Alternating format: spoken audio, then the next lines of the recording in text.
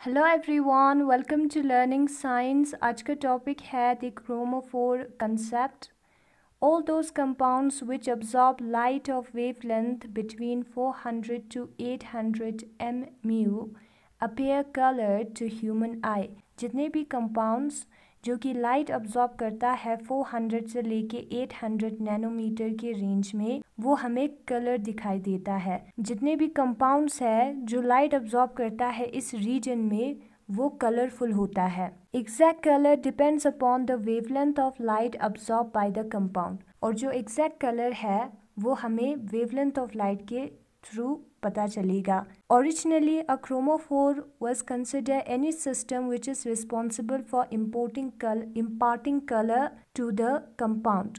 Chromophore जो है, हम किसी भी सिस्टम को कहेंगे जिसकी वजह से किसी कंपाउंड में कलर आता है। Nitro compounds are generally yellow in color. Clearly, nitro group is the chromophore which imparts yellow color. जो nitro compounds है उनका कलर जो है येलो होता है। और नाइट्रो कंपाउंड्स का कलर क्यों येलो होता है? क्योंकि उसके अंदर नाइट्रो ग्रुप प्रेजेंट है। तो ये जो नाइट्रो ग्रुप है वो एक क्रोमोफोर है।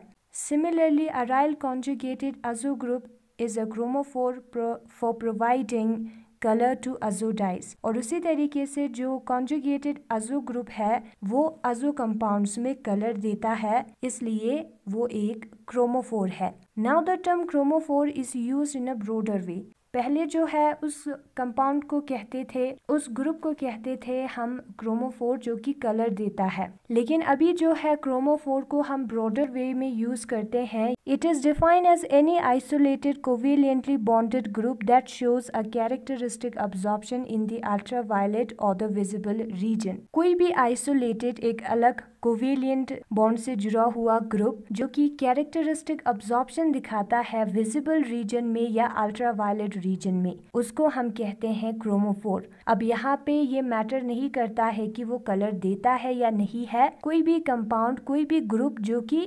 कैरेक्टरिस्टिक अब्जॉर्प्शन देता है अल्ट्रावायलेट या विजिबल रीजन में, उसको हम कहते हैं chromophore. The absorption occurs irrespective of the fact whether color is produced or not। अब absorption तो इस चीज पे डिपेंड नहीं होता है कि कलर अब्जॉर्ब हुआ है, कलर जो है प्रोड्यूस हुआ है कि नहीं है, इसलिए यहाँ पे ये चीज मैटर नहीं करता। Some of the important chromophores are ethylene, acetylene, carbonyls, acids, esters, nitrile group etc। और यहाँ पे एग्जाम्पल दिया है क्रोमोफोर्स का, जिसमें ethylene, acetylene, carbonyls, acids, esters, nitrile group आता है। एग्जाम्पल तक हमने किया।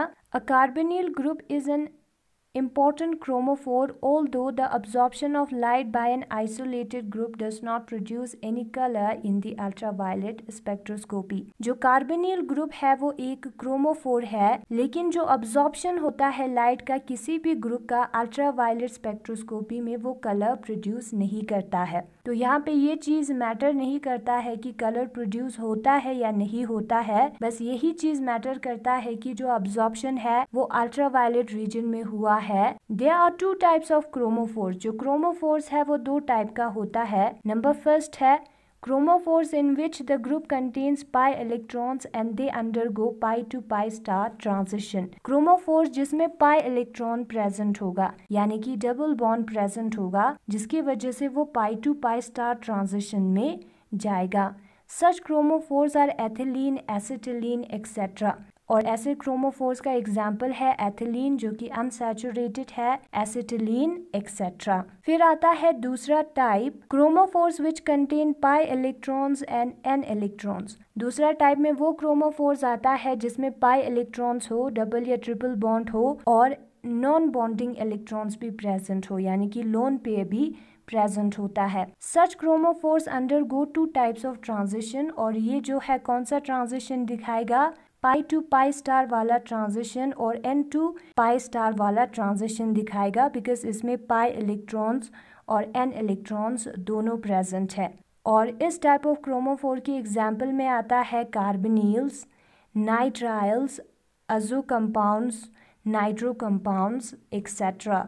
फिर उसके बाद आता है auxochrome. An auxochrome can be defined as any group which does not itself act as a chromophore but whose presence brings about shift of the absorption band towards the red end of the spectrum, larger wavelength. Auxochrome जो है वो कोई भी ऐसा group, any group जो कि chromophore नहीं है, लेकिन उस ग्रुप के प्रेजेंट होने की वजह से क्या होता है, जो अब्जॉर्प्शन बैंड है वो शिफ्ट हो जाता है, वो ट्रांसफर हो जाता है लार्जर वेवलेंथ वाले रीजन में, red end of the spectrum की तरफ. The absorption at longer wavelength is due to a combination of a chromophore and an auxochrome to give rise to another chromophore.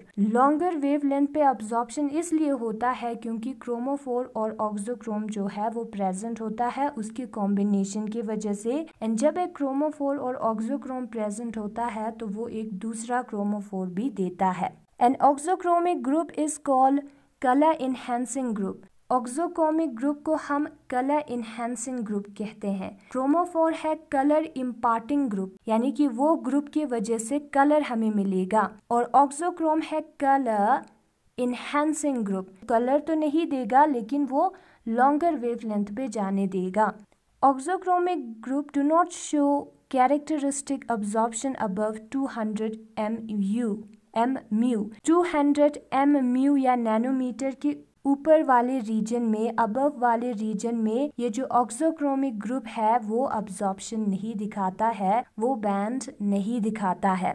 Some common auxochromic groups are OH, OR, NH2, NHR, NR2, SH etc. और जो common example common auxochromic group है उसमें OH आता है, OR आता है, NH2 आता है, NHR आता है, NR2 आता है, SH आता है. The effect of the auxochrome is due to its ability to extend the conjugation of a chromophore by sharing non-bonding electrons. जो ऑक्सोक्रोम का इफेक्ट है वो क्यों होता है, क्रोमोफोर के कॉन्जुगेशन के एक्सटेंड के एबिलिटी की वजह से. यानी कि ये जो ऑक्सोक्रोम है वो क्या करता है, जो क्रोमोफोर का कॉन्जुगेशन है उसको एक्सटेंड करता है नॉन बॉन्डिंग इलेक्ट्रॉन को शेयर करके. यहाँ पे नॉन बॉन्डिंग इलेक्ट्रॉन प्रेजेंट होगा, वो यहाँ पे आके डबल बॉन्ड बनाता है, कॉन्जुगेशन को जो है वो एक्सटेंड करता है. Thus a new chromophore results, तो उसकी वजह से हमें एक न्यू क्रोमोफोर मिलेगा which has a different value of absorption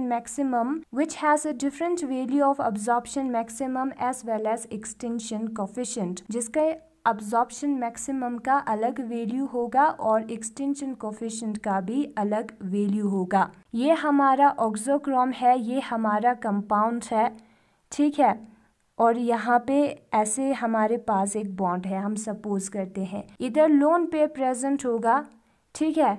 तो ये लोन पेयर अगर यहाँ पे आएगा तो ये लोन पेयर यहाँ पे जाएगा, तो हमें मिलेगा एक नया क्रोमोफोर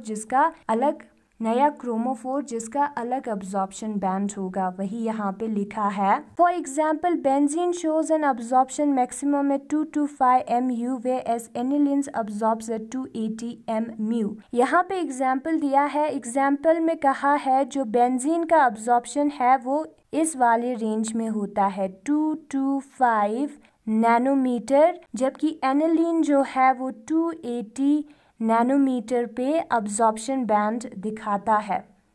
अब यहाँ पे लिखा है लार्जर वेवलेंथ की तरफ. ये जो ऑक्सोक्रोम का फंक्शन क्या है, वेवलेंथ को इंक्रीज करना है. यहाँ पे इंक्रीज हुआ है एनिलीन के केस में. एनिलीन में कौन सा ग्रुप होता है, अमाइनो ग्रुप होता है, NH2 ग्रुप होता है, इसलिए ये जो अमाइनो ग्रुप है वो एक ऑक्सोक्रोम है और इसकी वजह से कलर भी आता है लार्जर वेवलेंथ में जाने की वजह से. VIBGYOR ये है हमारा वेवलेंथ, और red wavelength, red spectrum, red end of the spectrum का वेवलेंथ जो है वो सबसे ज़्यादा होगा, इसलिए वो red end of the spectrum के टूवर्ड्स अब्जॉर्प्शन बैंड को शिफ्ट करता है ऑक्सोक्रोम. और यहाँ पे किया है इन aniline NH2 lone pair act as a chromophore, और यहाँ पे जो NH2 लोन पेयर है वो क्रोमोफोर की तरह भी एक्ट करता है. All auxochromic group contains non-bonding electrons, और जितने भी ऑक्सोक्रोमिक ग्रुप है उसमें नॉन बॉन्डिंग इलेक्ट्रॉन्स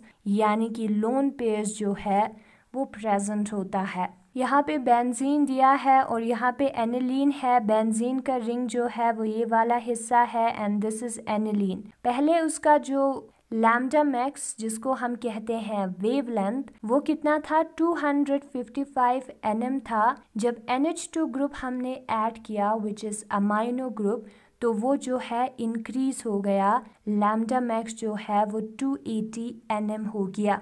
तो उससे हमें ये पता चलता है कि ये जो ग्रुप है वो एक ऑक्सोक्रोम है क्योंकि वो वेवलेंथ को इंक्रीज करता है। तो यही है हमारा क्रोमोफोर और ऑक्सोक्रोम। अगर आपको ये वीडियो पसंद आया तो इस वीडियो को लाइक करें, लर्निंग साइंस को सब्सक्राइब करें। Thank you very much for watching.